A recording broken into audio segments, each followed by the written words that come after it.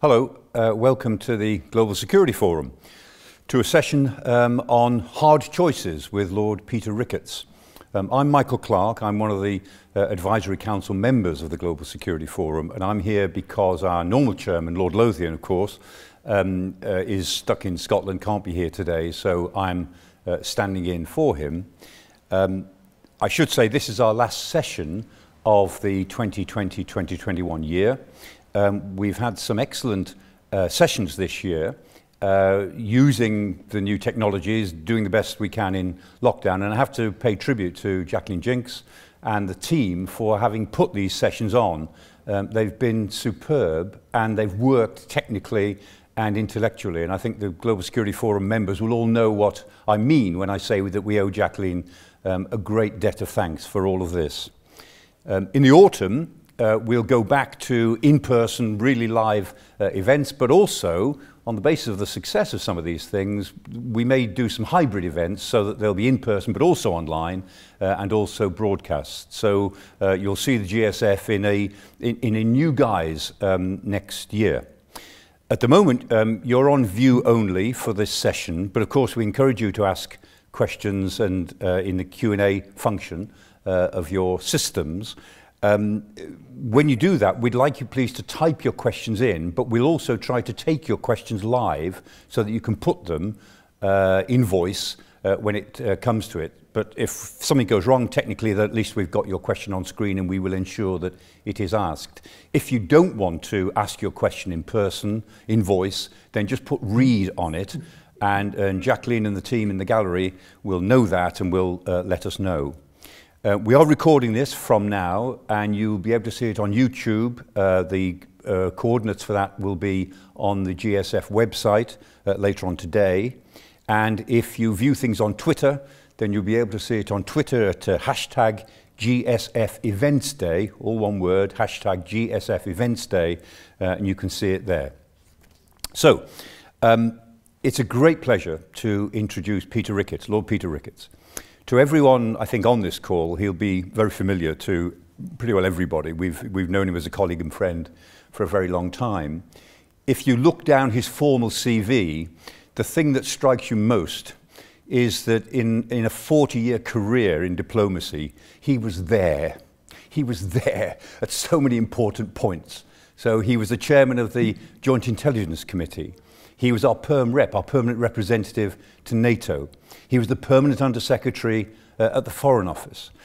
He was the first national security advisor. He set up the National Security Council in 2010, and he tweaked it in ways that he felt would give the whole machinery a more strategic focus. He's the man who understands what the Prime Minister, David Cameron, was trying to do in creating a National Security Council. He was then ambassador to France. He went into the House of Lords in 2016, and he's these days connected with work for Lockheed Martin, and also, I'm very proud to say, also for King's College London. And if you look at his book, and I hope a lot of you have already bought it, and I bought a copy some time ago, it's called Hard Choices. I'd say this book, Hard Choices, is very hard-hitting. It has got some very important and hard-hitting things to say, and it's a thematically very interesting book. Peter Ricketts takes us through why we got to where we are now and how we need to think strategically, and then what sort of hard choices we've got to make in order to think strategically. He has things to say about Alex Cadogan, who did so much actually to create the Atlantic Alliance. He's got characters in there that some of us met, like Jock Dean, who was in charge of the Mutual and Balanced Force Reduction talks, set up a singing arrangement every week in the back room of a hotel where the delegates all sang to each other every week throughout the talks. Probably did more for diplomacy than ever went on at the negotiating table. And he talks about Norman Brooke and the Future Policy Study in 1960, a genuinely strategic study which Macmillan, the Prime Minister, took seriously and made into something. And by looking at the past in the way that he does, Peter deals with issues that lots of us feel familiar with, but he's always got something to say about them. He's always got something different to say, and he's got very often very personal vignettes to offer and some very interesting indiscretions. So it seems to me that this is a great book to read. It's a great read, but it is also more interesting and important, in my view, than anything you'll read in Dominic Cummings' blog. And I recommend it to you for that reason alone. And so I'm happy to hand over to Peter for 10 or 15 minutes for him to tell us whatever he wants to tell us about the book. And then we'll have a little bit of conversation and Q&A, and then we'll try and tease him into saying anything else indiscreet that he'd like to offer. So, Peter, over to you, sir. Thank you very much indeed, Michael. Well, that's a very generous introduction. You've done a better job than I could of saying what this book is about. And it's wonderful to have so many friends and colleagues on this call, even if we can't actually meet personally yet. So yes, I mean, why write another book? Well, I did feel that I had the privilege through my career of 40 years of being very much at the heart of this international system. We hear so much now about it being under stress and strain. And I did think that there were some lessons from that experience, which it was worth trying to distill before I forgot them. And also because I find that for the younger generation now coming into diplomacy, commentating, academic life, some of what I lived through feels to them like ancient history. And therefore it was worth capturing it and then applying it to what I think are the big choices the country still faces. And indeed, these choices are not, I think, yet clear, even after the government's integrated review. So, as Michael said, I tried to ground it in some history. And I start with one of my favorite documents, which is the Atlantic Charter. Favorite because even as a young diplomat, I saw it hanging on the wall of the permanent Undersecretary's office in the Foreign Office, the last draft of it with Churchill's manuscript amendments on it. And when I came to study it and think about it, it was actually the foundational document of this international order. Much of it drafted by the then PUS in the Foreign Office, Alec Cadogan, on a warship alongside Churchill at the first Churchill-Roosevelt summit, the only Foreign Office official there, 2,000 miles from home base, no communications with them really. He wrote out a series of principles which, after a couple of days of negotiation, emerged as this Atlantic Charter. And I was interested to see that it had the respect of imitation in the sense that the government put out a new Atlantic Charter when Joe Biden came to call last month, which I think the original was better and more groundbreaking, paved the way for more interesting developments. However, we can come back to that. That Atlantic Charter was the foundation of the UN, and you can trace, in a way, NATO back to it as well. And one of the first part of the book, I wanted to look at why those organizations have proved so durable. They have faults, of course, but also what their strengths were and why they have provided 70 years of at least a degree of stability. I talk about why NATO, what the secret is of NATO's continuing vitality. I look briefly at that episode where Monnet and Schuman tried to apply the European economic integration principles to defense and failed completely when the European defense community was vetoed by the French National Assembly of anyone in 1954. Then I look a bit on the basis of my own experience really at the Cold War, how the international system, particularly NATO, functioned, how we moved from the Americans as the indispensable ally through that period to a very contested ally in the case of the Iraq War, which I lived in London at pretty close quarters, and then to an ally who was really losing appetite to be the leader of the international system that they were so instrumental in setting up. And I relived a bit the experience of the Libya conflict when I was National Security Advisor, sitting alongside David Cameron in that period where Barack Obama chose to lead from behind on a major European security crisis. Then in the second part, and again, Michael, you mentioned this, I look at the strengths and weaknesses we have as we face up to a disruption in our national strategy as great as Alec Cadogan and his generation faced in the late 1940s with Brexit, with the shift of the international system, now with the pandemic, which really broke over us as I was writing this book. And I talk quite a bit about why I think we are so poor as a country among Western democracies in thinking strategically, thinking longer term. I think the art of strategy making, which was so obvious at the time of Macmillan commissioning this future policy study in 1960, has somewhere along the line been lost, partly because we've been in a period of such strategic stability, partly because all the pressures of modern politics, right up to social media, pull politicians, for quite understandable reasons, into crisis management and firefighting. And many of them I found were rather scornful of the value of trying to step back and think a little way down the road, since that would be inevitably after the next election and perhaps after they left office. So I think we do need to find a way of making more space in our public policy for thinking longer term. I think we have to be careful as a country that we husband our capacity to influence in the world, because I think we've rather squandered that with some of the way that the Brexit issue has been conducted. And I also think we need to remember the importance of choosing. In the end, strategy is about choosing. In my book, I call Hard Choices, partly because I think our governments recently have been very poor at choosing, for example, national security priorities. We tried to do a prioritized list in 2010. It grew in 2015.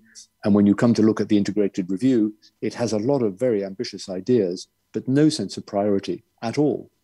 No sense that resources are finite, and that in the end, we need to concentrate our resources and our capacities to influence on the things that will really matter. And then I finish up by trying to apply what I have distilled there in 4 big issues, which I think the country faces, and I think still faces now, as I say, after the integrated review. The first one is basically to come to terms with the real weight and role that Britain can play in the world. I sensed in the integrated review a lot of serious and interesting policy substance, written no doubt by the team that put that together. But one felt also poking through all the time a sort of hubristic, Britannia rules the waves exceptionalism, which I think was there in the Brexit debate as well. It's there in the constant claims that Britain will be a soft power superpower, a science and technology superpower, the leading role in NATO, the regulatory diplomacy experts, climate change leaders, and so on. I think Britain, after Brexit, needs to take the opportunity to find a new national story, which recognises we're still a very strong, influential player, but best of all, when we're working with allies and partners, making that international system work, and dial down a bit the exceptionalist rhetoric. More briefly, I think the second area is that as a country now outside the EU, we're going to have a whole series of awkward, difficult choices to make between more powerful economic partners and blocs. That's very clear in the area of trade deals. We've already seen it with Australia, where striking an Australia trade deal means some very difficult trade-offs, particularly over food, meat in particular. It will be even worse with the US. We will have to make some choices as well in the area of norms and standards, which rather than being a regulatory diplomacy leader, we will find that either the EU or the US or potentially China are doing the standard setting, and we will be trying to influence it at the margins. I think we will also find it's quite difficult to maintain the policy of speaking up for human rights, as we have bravely been doing over Hong Kong and China's treatment of the Uyghurs, when we also need a functioning, productive commercial relationship with China. And that's my third area, which I think choices still have to be made. The integrated review was a masterly piece of strategic ambiguity about China, recognizing the importance of strategic competition where we have to, but also trying to reserve space to work with China on the big global issues like climate change, and also a commercial partner. How long can we sustain that sort of strategic ambiguity, especially if American policy toughens towards China in the years ahead, as I think is very likely? And then the fourth of my choices is really about what are we going to do with our relationship with Europe, and particularly the European Union. The government are betting that they can have good, effective relations with individual countries in Europe, like France and Germany, or groups of countries like the Nordics and Baltics, while having a very adversarial, difficult, distant relationship with the EU as a whole, and no structured relationship with the EU on foreign policy and defence. I don't think that that can work.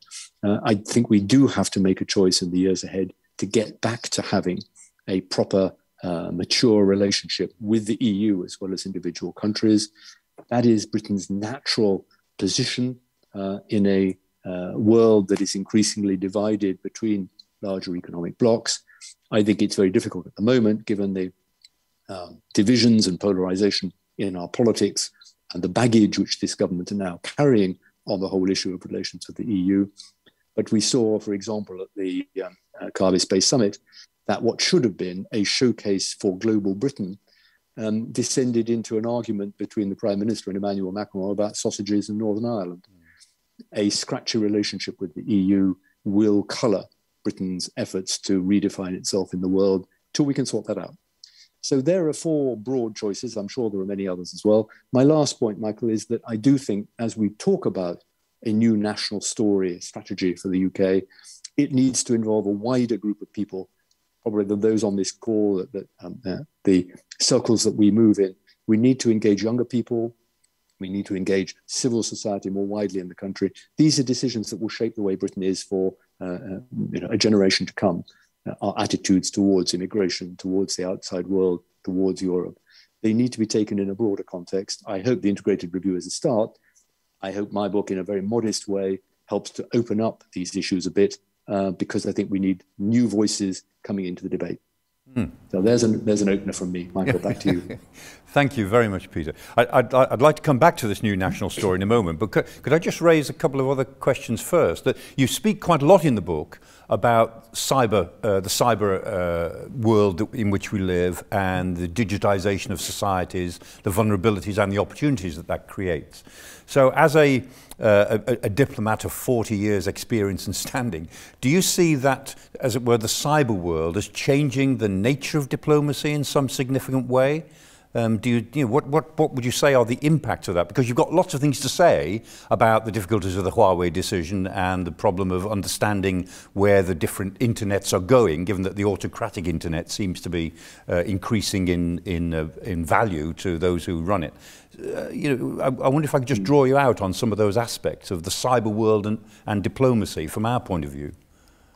Yeah, can I distinguish a little bit between the digital world and the 24/7 online connectivity world and cyber, because they're slightly different things. I think the omnipresence of the digital world changes diplomacy completely, yes, because it enables a diplomat, an embassy, to connect potentially with everyone in the country where they're serving.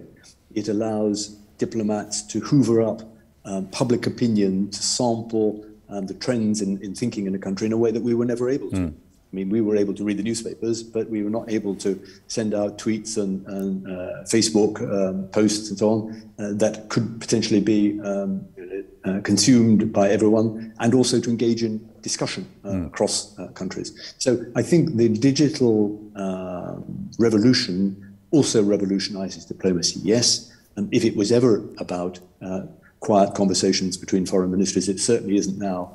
It spreads into every area of life, and it potentially gives every citizen a voice in diplomacy. How we actually then manage that and consolidate that is a different thing.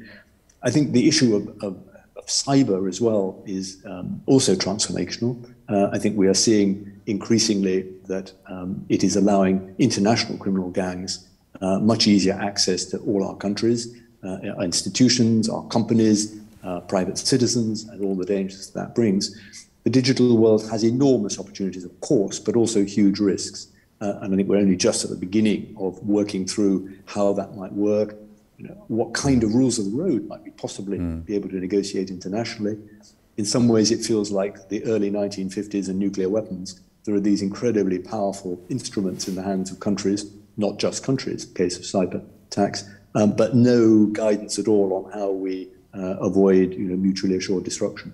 So the cyber threat is real, absolutely, and part of diplomacy now, but the impact of the digital world and communications on how diplomats do their business, very profound. And just one other thing before I want to take up this new national story. The role of the Foreign Office over the last 10 or 15 years, to those of us on the outside who've been observing and writing and so on, one feels it wasn't just Brexit that, as it were, pushed the Foreign Office onto the margins in some ways of central external policy making, that it seemed to be moving there already. I just wonder if you would reflect, as somebody who was permanent undersecretary at the Foreign Office and then national security advisor at the centre of the machine. I mean, what has happened to the Foreign Office, and can it, as it were, move back nearer to a position where it can help to strategize our external policy a bit more efficiently than it has been able to in the last decade or more? It hasn't helped, I think, that the perimeter of the Foreign Office has kept changing. Yeah. The fact that Europe was basically removed from the Foreign Office perimeter and put into DEXU for the period of the EU negotiations was, in a way, a strange decision, since it was at the heart of Britain's foreign policy. International trade now separated off into a different department.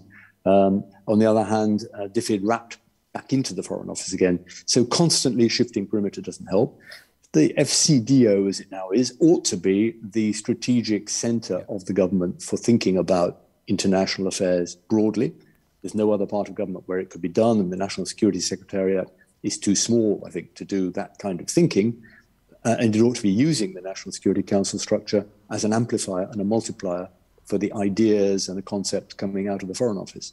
I think part of the idea of wrapping DFID back into the Foreign Office was to make the Foreign Secretary the single kind of point of strategic thinking in government on abroad.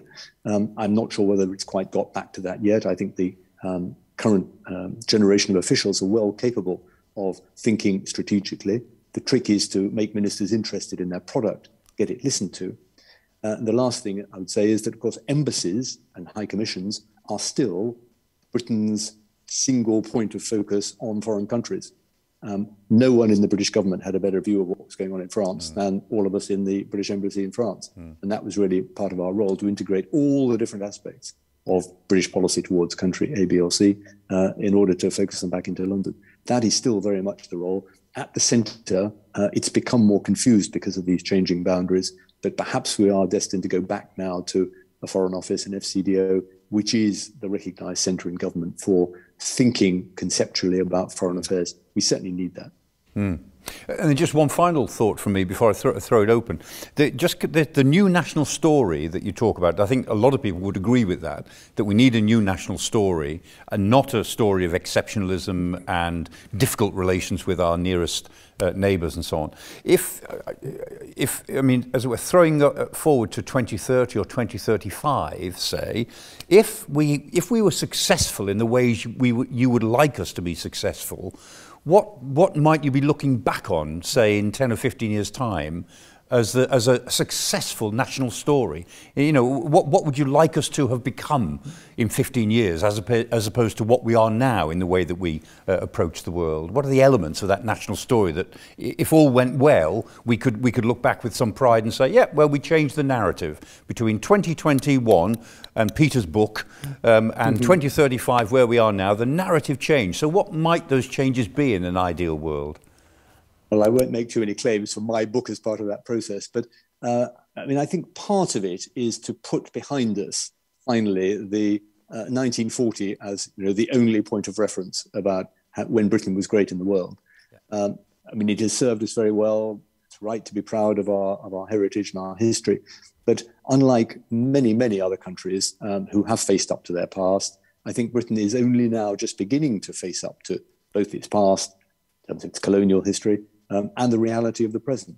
And I would like to feel that in 15 years' time, the country will be comfortable in its own skin, comfortable with being not, a great power circa 1944, but a strong, influential, middle-sized country with strong international partnerships, at ease with our relationship with our European neighbours, as well as more widely, not in the current kind of stressed state about sovereignty and how to protect sovereignty, but rediscovering the fact that we are, by instinct and by reputation and by history, an international player at our best when we're working with others, convening, squeezing out consensus where it didn't seem to be existing before, at the heart of the international order as it will then be, which of course will have moved on.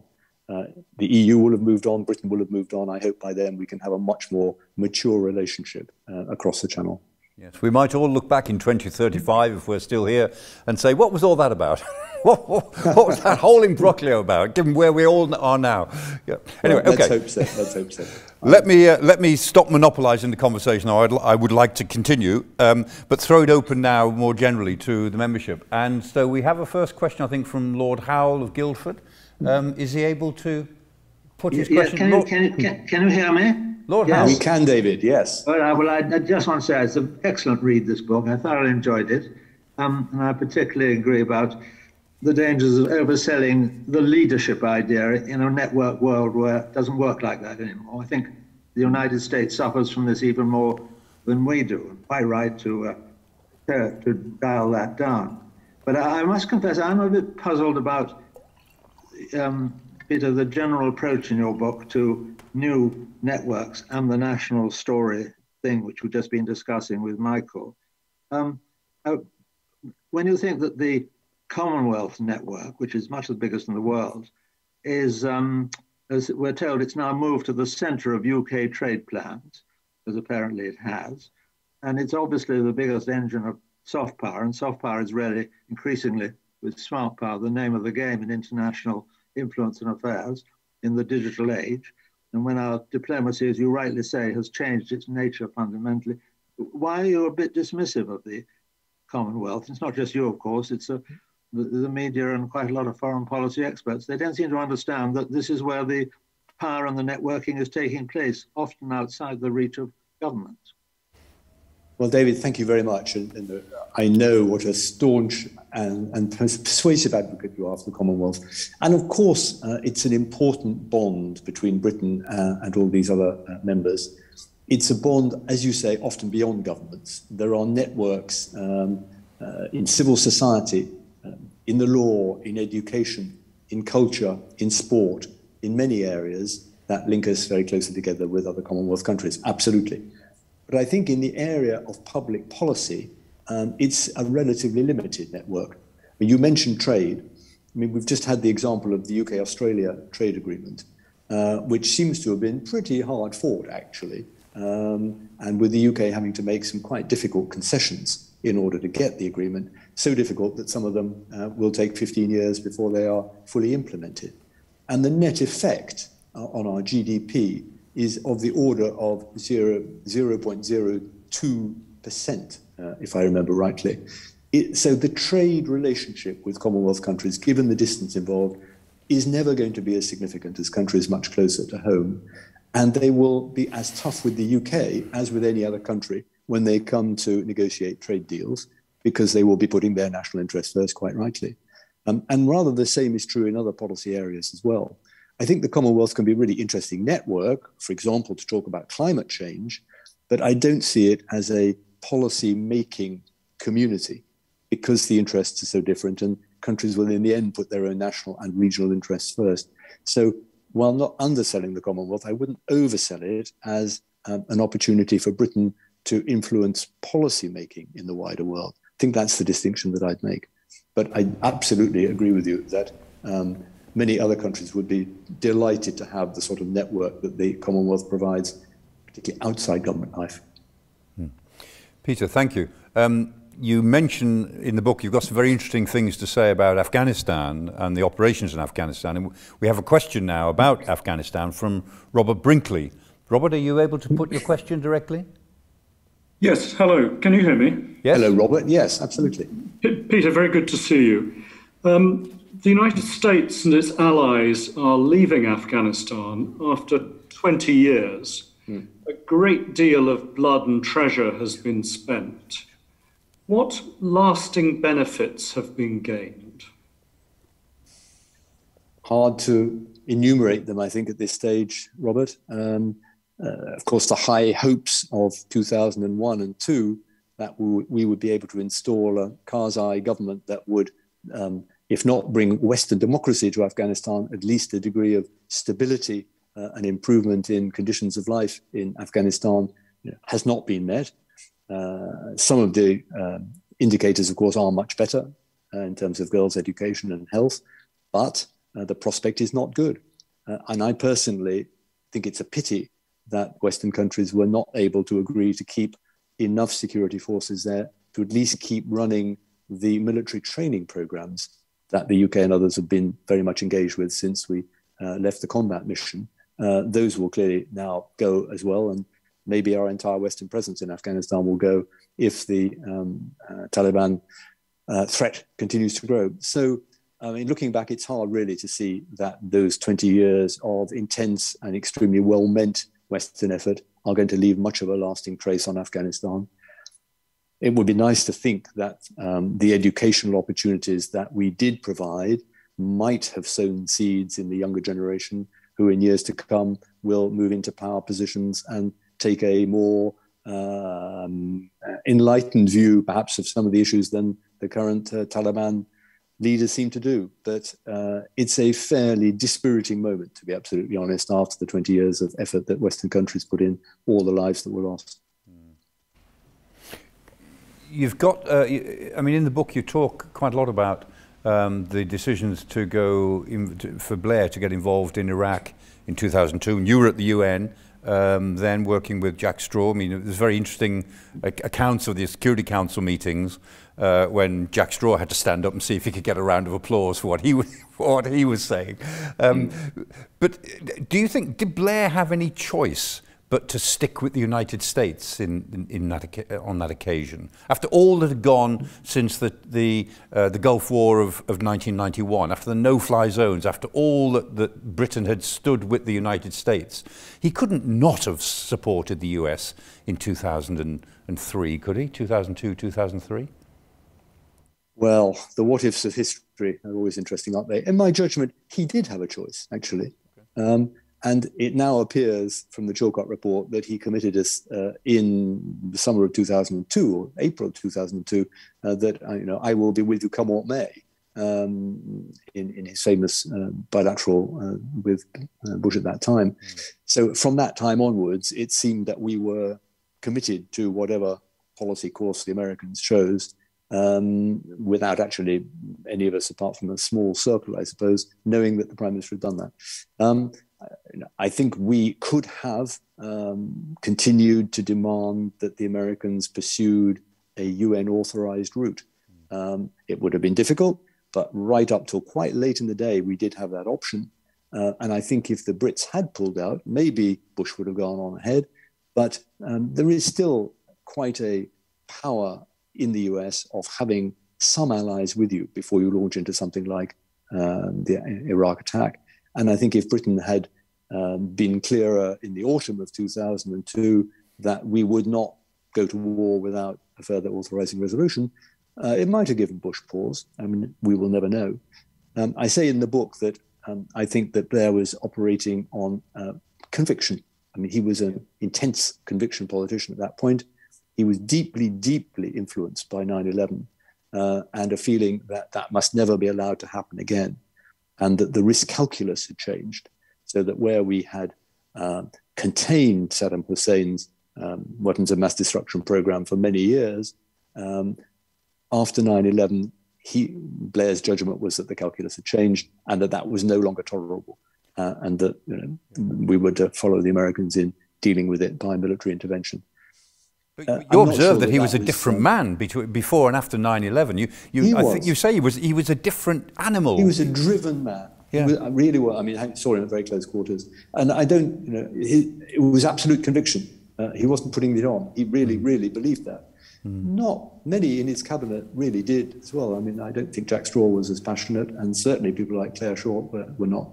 Yeah. So it was an example to me of how a prime minister with a powerful conviction and a big parliamentary majority can drive British policy. Yeah. There are other examples as well, but I think that's a very good one. And it was very much a personal Blair sense of mission at that point. Interesting. Thank you. We move now to soft power. Craig Oliphant from the Foreign Policy Centre has put a question in that I will read. He's not putting it personally. So he says, thank you for your presentation, Peter. Great book, he says. Obviously, he's bought it. Thank you. So, in terms of global Britain, in inverted commas, and the importance of soft power, he said he would welcome your comments on the cuts that have been made on overseas development aid, the British Council, and indeed how you consider the current state of funding on BBC World Service. So I wonder if you'd like to reflect on the degree to which the government is backing its soft power, superpower instincts. We are a soft power superpower, it says. Are we backing that up? That's what it says. And Craig enumerates some of the most important aspects of being a soft power superpower. Our global reputation as a development pioneer, the British Council, the BBC World Service, there are of course others, our wonderful universities, our cultural sector, our music sector, dare I say our football. There are a lot of very attractive aspects of Britain that connect with people all around the world. What do I think about the cuts in the aid budget? I've been very critical of that publicly, partly because, as I said, Britain had a real reputation through DFID of being a leading thinker as well as a generous donor in this area.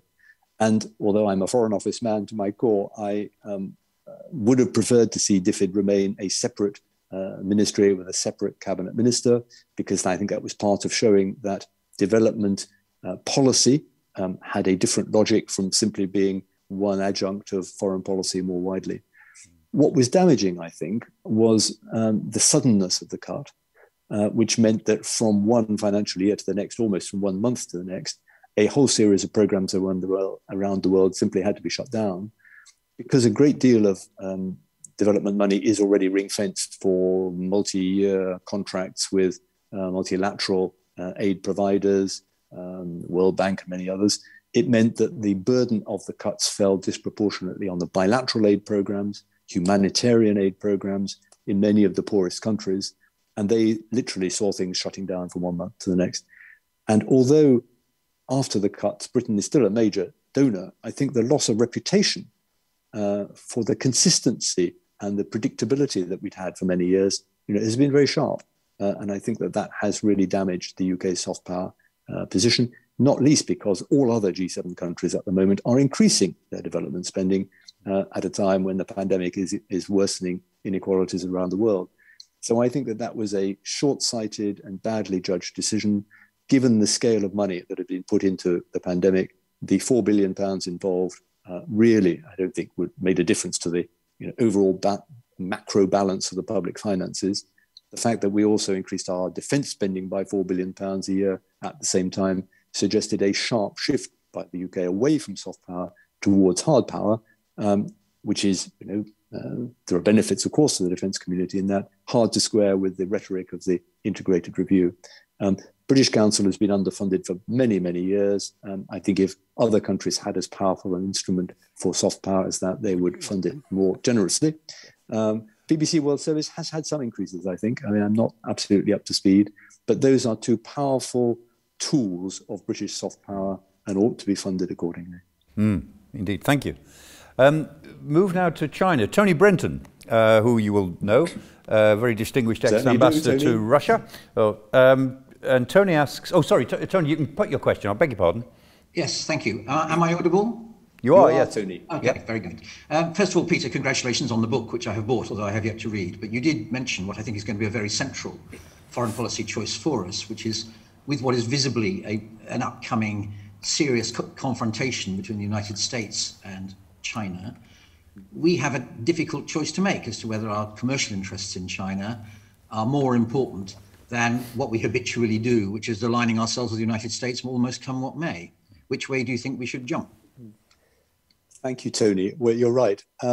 Except even with the Americans, it's far from being that black and white, isn't it, at the moment? I think Apple, sell a large proportion of their global output of iPhones in China.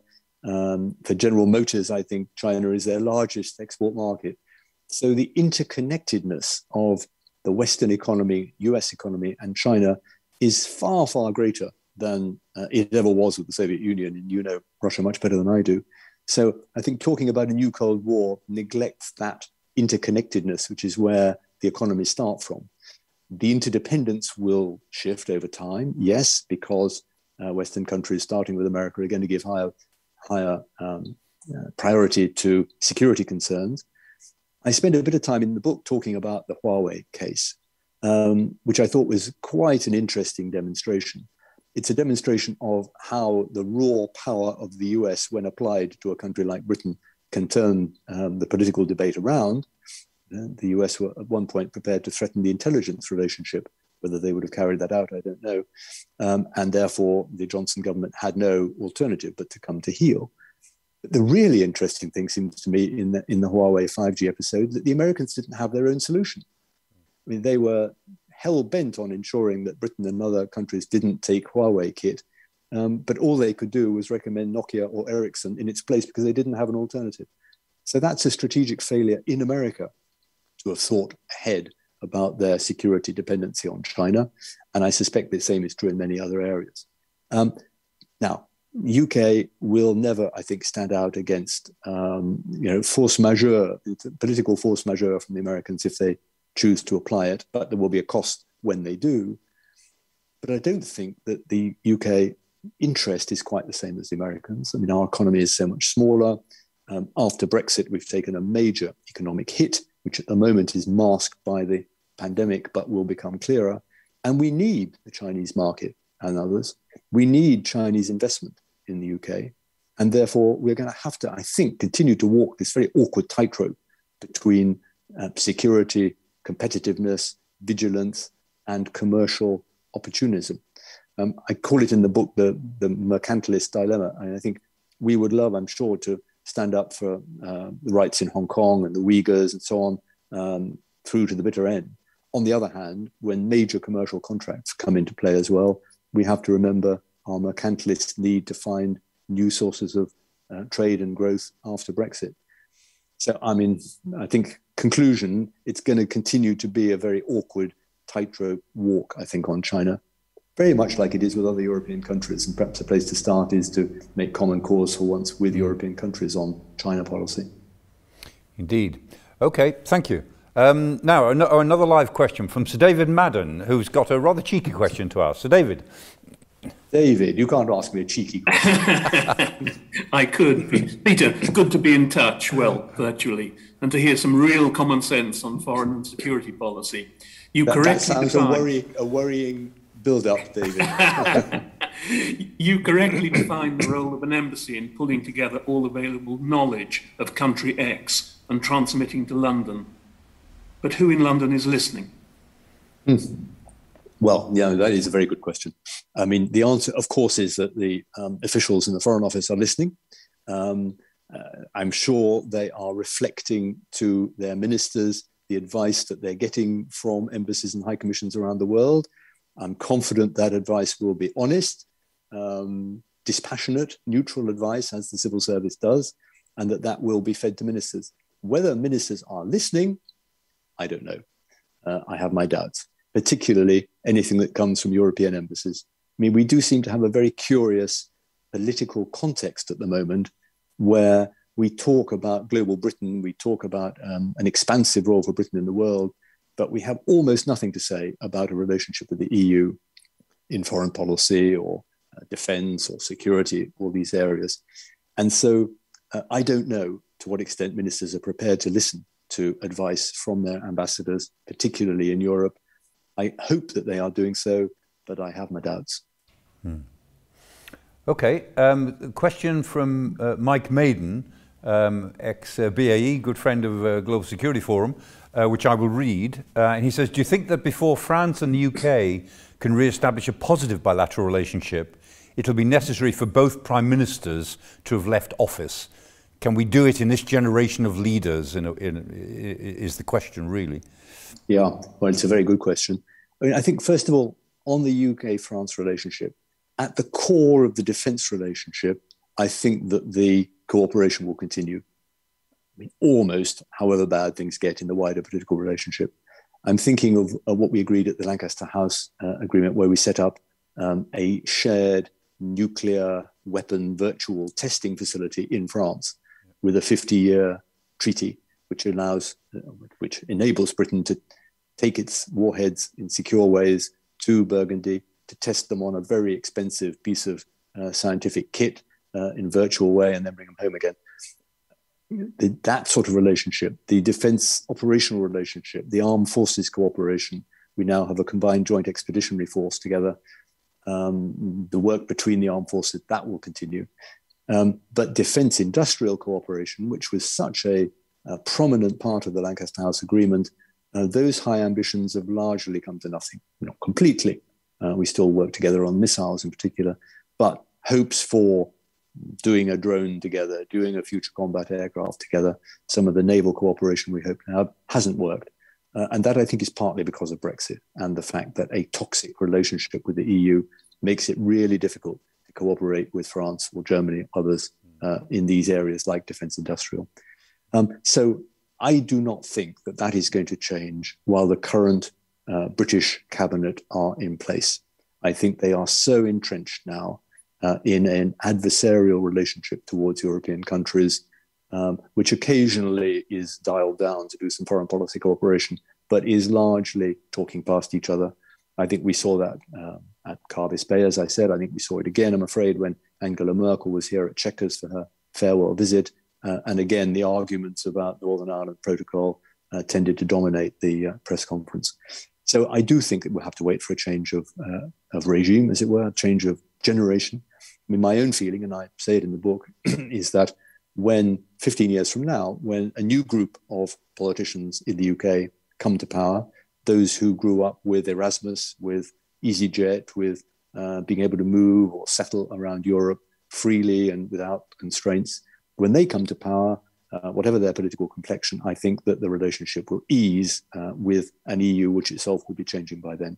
But yes, I don't see that it's going to change, for the next 5 or 10 years. We've got to wait out a generation who carry too much baggage for that to be possible. Peter, I said at the beginning that one of the things about your CV is you were there at so many of these things, and you were there at Lancaster House. You were responsible for drafting something, making something happen for Lancaster House. In the decade that's passed, you must be a bit disappointed that it didn't develop further than it has. Yes, I mean, the planets happen to align very nicely, and that, I think, often has to be the case for these sort of breakthroughs. I saw it previously when Blair and Chirac agreed their Saint-Malo Declaration in 1998, which effectively launched the whole European defence enterprise. In 2010, the planets aligned. Sarkozy and Cameron were both very interested in making some quite bold statements about Britain and France having the same interests in defence and security, in nuclear in particular. Sarkozy had been able to overcome the French taboos about NATO. David Cameron and his cabinet came into office, arrived wanting to show that they were modern Europeans looking for new cooperation between countries of similar size with armed forces who, in the end, were the only two in Europe who could go and do first entry combat operations. And so we produced 2 bold treaties. The first one, as I say, on nuclear, I think will endure. The second one, in the end, fell victim to the political climate, which worsened from 2016 onwards.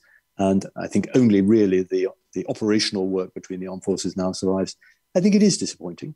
I mean, I now see France and Germany cooperating on a combat fighter aircraft, while Britain and Italy and Sweden cooperate on a combat aircraft. And so here we go again. For the third time in 3 generations of combat aircraft, there will be 2 competing European models with a shrinking export market for any of them. Yeah. That feels to me like a disaster waiting to happen, and is a result of the broader political, the toxic politics of the moment, I'm afraid. Thank you. I'm going to go now to, it's an anonymous question, but it's worth it. It's somebody who describes themselves as a new FCDO doer. So some new official in the new Foreign Office anonymously is saying this, right? So generally enjoyed the book very much, been recommending it to everyone, so that sounds good. Sounds as if you hit it with the younger generation there, Peter.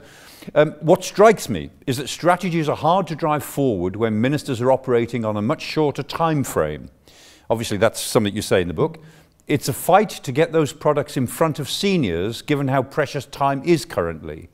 So, do you think a bipartisan ministry for futurology could resolve some of these issues, i.e. all parties deciding on an overall national strategy, And do you have any top tips for making ministers excited about strategic thinking? You've spent 40 years trying to excite ministers with strategic ideas, I know. Yeah, I did. No, and whoever has written that is absolutely bang on. And clearly the same experience, is being lived through now. I mean, I'm afraid my answer is no. I don't see any scope for bipartisanship in the current polarized state of things in British politics.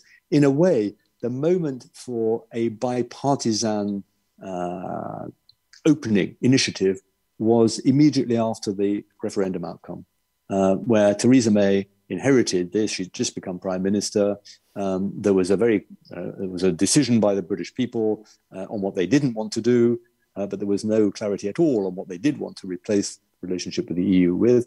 That was surely the moment where a prime minister could have said, right, stop the clocks. We're not going to initiate the 2-year process with the EU. We're going to have a royal commission on national strategy. We're going to bring all the party leaders together. We're going to consult the public and have a year-long consultation. Okay, where do we go now?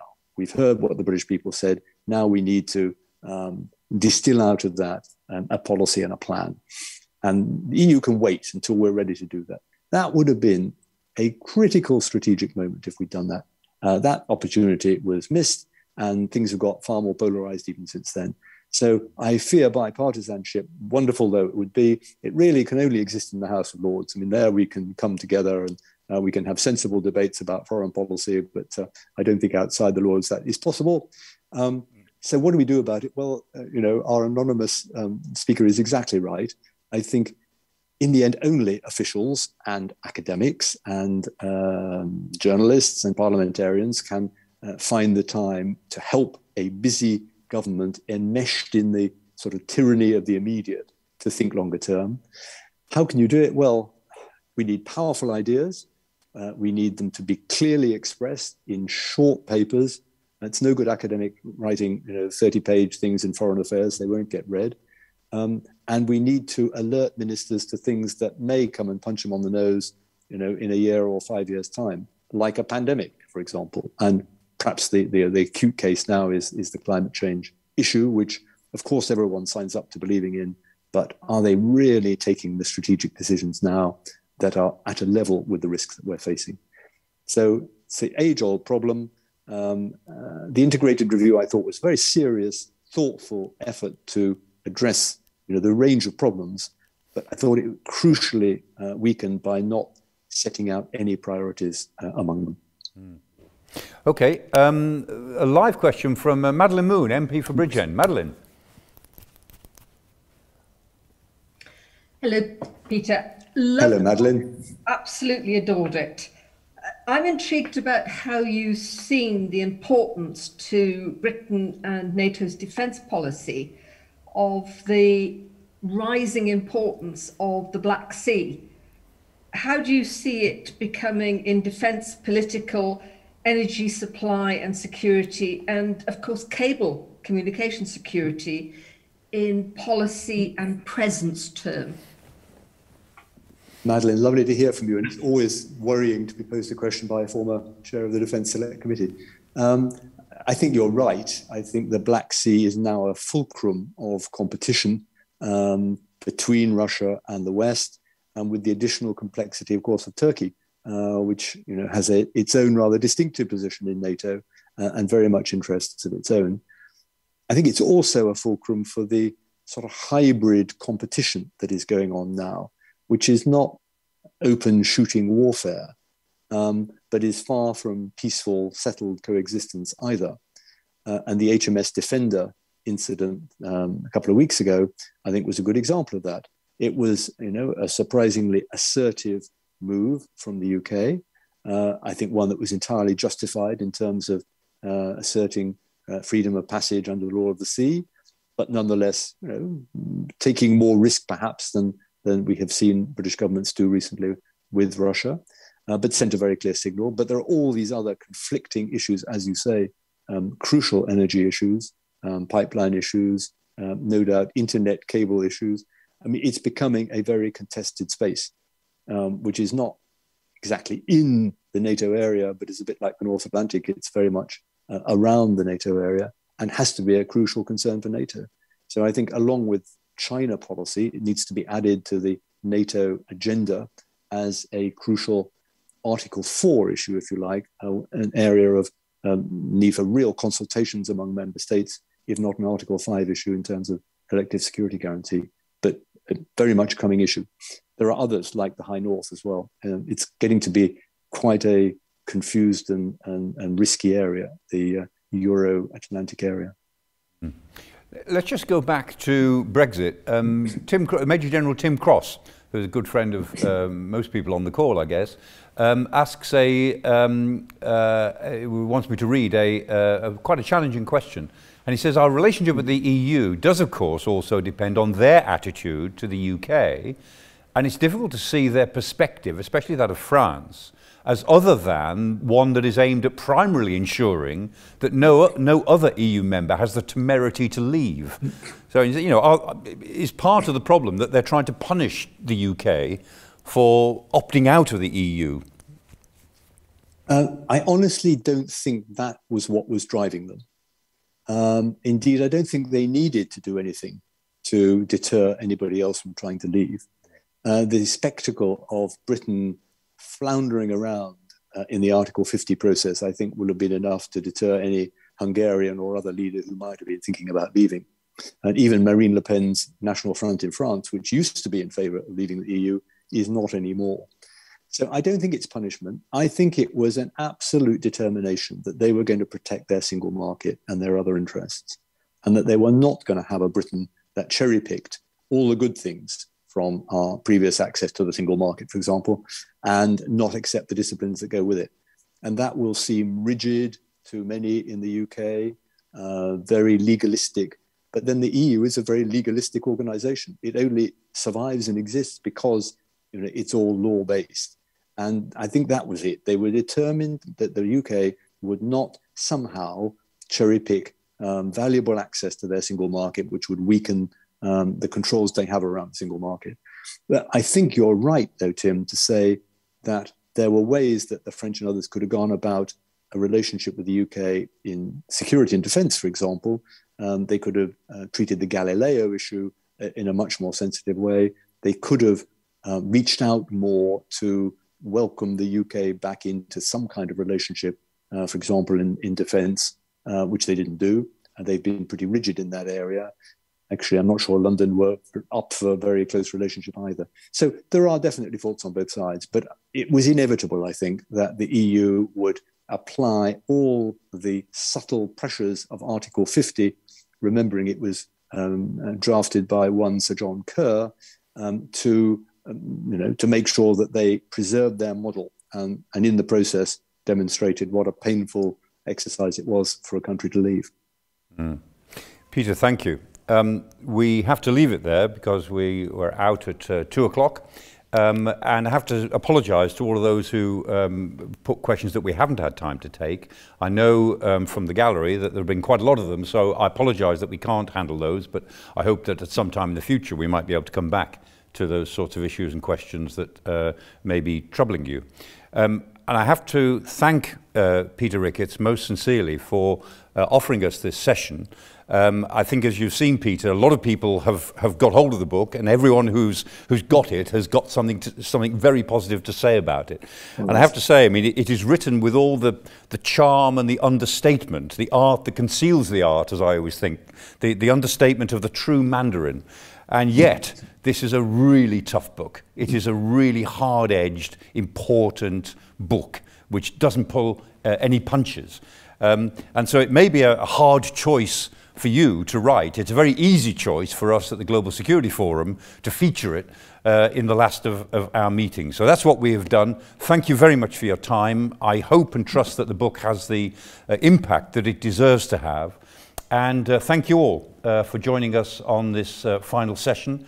We hope to see you all in the autumn when we'll have different sorts of issues to cover and possibly a different way of covering them. But for now, thank you all for your attention. Good day. Thank you very much indeed, Michael, and to everyone.